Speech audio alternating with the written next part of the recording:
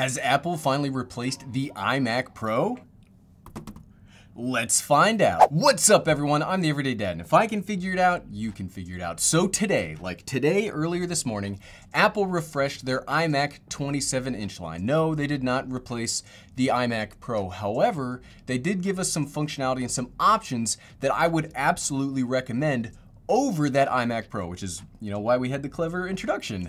So what we're gonna do today, let's hop right into it and see which ones they got, what are our options, what upgrade path do we have, and are they worth buying? And which one, spoilers, I did pre-order one. Which one did I pre-order, and which one would I recommend that you pre-order prior to us, if you have to have one this second. So let's get to it.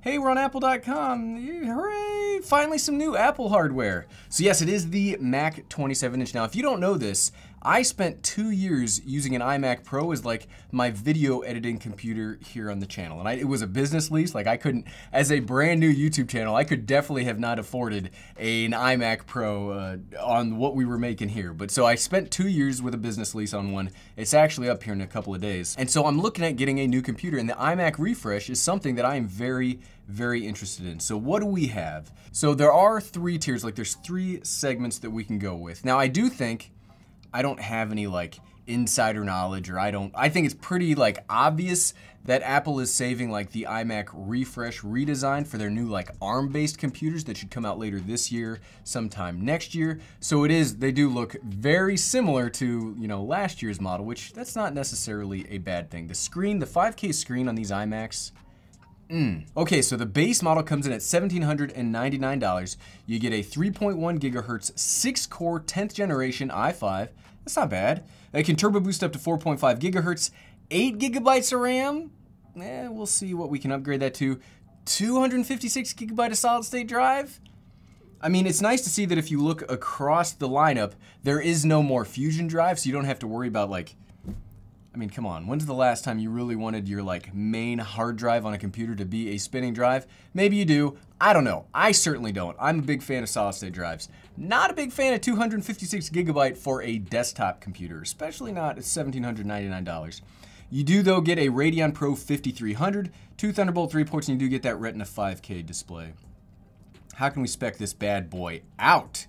We're gonna need to spec it out. So for $500, you could get the nano texture glass. That's if you know the XDR monitor. I certainly don't. I've never messed around with one. But it's just that coating on it to give it a more matte-like, non-reflective pro look to it. I don't know that I would spend the 500 bucks on that. I'm perfectly fine with the glossy displays, like on the MacBooks.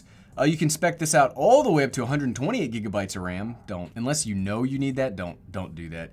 10 gigabyte Ethernet, that's okay, that's a legitimate thing. I am very excited to see that. And so you could get the base model for $4,900. Don't do that. Let's move on to the next one. You cannot upgrade the storage, you cannot upgrade the CPU on the base model. So the middle tier, 3.3 gigahertz 6-core processor, probably the same processor, just clocked a little bit higher. Still i5, turbo boost up to 4.8 gigahertz, still with 8 gigabytes of RAM standard.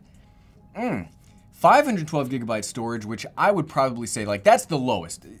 I would say 1 terabyte of storage is what you need for a desktop computer.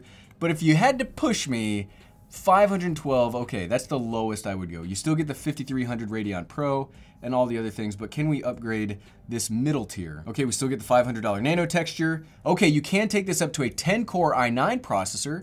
That's a legitimate increase. You can still take it up to 128 gigabytes of RAM. Okay, you can increase the storage on this one up to 2 terabyte, and you can still get the 10 gigabit Ethernet for $5,700. I would say don't do that. Don't do that. So let's see, Gary, if you're saying no to all this stuff, let's check out the top model. The top model is a 3.8 gigahertz, 8-core processor that's an i7. So this is the first time we're seeing a legitimate upgraded processor in one of the base models. 8 gigabytes of RAM. So what this is telling me, and I'm hoping that last year's model, you can upgrade the RAM yourself. Hopefully. We'll verify that when we get one of these in the studio ourselves, because 8 gigabytes, that's just not enough. For $2,300, 8 gigabytes of RAM, that's a deal breaker for me. Still 512 gigabyte solid state drive. Radeon Pro 5500 XT graphics card. That's a legitimate graphics card. 2 Thunderbolt 3 ports. Now how can we spec the top of the line out? Nano texture glass, they definitely put that right on top. You can still get the i9. That's a good, i9s are good processors, especially for desktops. Up to 128 gigabytes of RAM, You can go up to a Radeon 5700 XT with 16 gigabytes of RAM. You can go up to an 8 terabyte solid state drive for $8,300 if you spec this thing all the way out. Now, okay, back to the beginning of the video where I said, hey, the iMac Pro, you know, did they release it? Yeah, it was fun. I had fun. I had fun. I don't know if you had fun.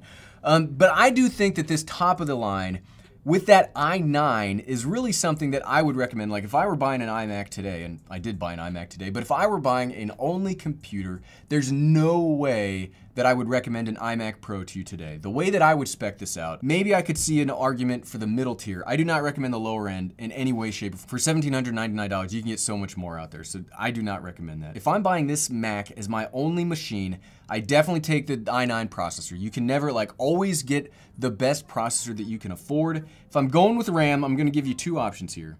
One, if you can't upgrade it at all, I would go with the 32 gigabytes of RAM. 32 gigabytes is really the sweet spot when it comes to productivity machines. I'm not gaming. Unless you have a very niche need for more than that, I have 32 gigabytes on this and it runs Photoshop, Final Cut Pro, all of my tabs on Safari, everything at the same time. That's plenty of memory. If I'm going for graphics card, I'd probably go with the Radeon Pro 5700. 8 gigabytes of DDR6 memory is phenomenal. And I'd go with the 1 terabyte solid state drive and the 10 gigabit Ethernet. If you're gonna get into like big moving files or you're gonna try to set up a network, 10 gigabit Ethernet, you kind of got to go with that. And so that is a grand total of $3,900. And that is expensive. Like, that's an expensive machine. Now, in Windows PC land, if you take that $3,900, you can get an you can get crazy power. That's what, like about a Threadripper build? Like, you may not be able to buy the top of the line Threadripper, but you can get some serious cores, some serious horsepower for $3,900. But it's not I know this is going to make me sound like a fanboy, but Apple, when you're buying Apple computers, the specs are not really what you're buying. The way that these computers are really optimized to work with their own software and things like that, you have to take the specs at a grain of salt, and you are gonna pay a little bit of an Apple tax for stability, ecosystem, and some of these pro-level functionalities that you're not gonna get on a Windows machine. I use both. I totally get it, and I know that's gonna make me sound like a 100% fanboy, and you're like, Gary, wait, of course you're gonna say that. You're an Apple guy. You're doing this video on an Apple laptop. I totally get it. I totally get it. This is an expensive machine. I would recommend this is if you can upgrade your own RAM, definitely go with the 8 gigabytes of RAM. And then you can buy a cheaper set and, you know, buy as much as you want at that point and then upgrade it as you see fit. We will, again, like I said, we will double check that when we actually get the Mac here in the studio. The one that I bought, I just bought the base model of this top tier. So I bought the one with the 5500 XT, the 512 gigabyte solid state drive. I kind of regret not getting the gigabyte Ethernet, but you know, that is where we are. So yeah, so this is the one that I pre-ordered. Hopefully it'll be here Friday and we can make all sorts of great videos for you. What are some things that you would like to see about the iMac 27-inch? Obviously we'll compare it to the MacBook Pro. We'll make all sorts of cool videos, but what would you like to see? Leave a comment below. And if you had to pre-order one, but you're kind of like waiting for it to show up and you want to see what other options are out there, here's a video about the MacBook Pro 16 6 months later that you should probably watch by clicking right here. Go ahead, click. It only takes like 10 minutes to watch. Definitely watch this video. Click, click, click, click, click, click, click.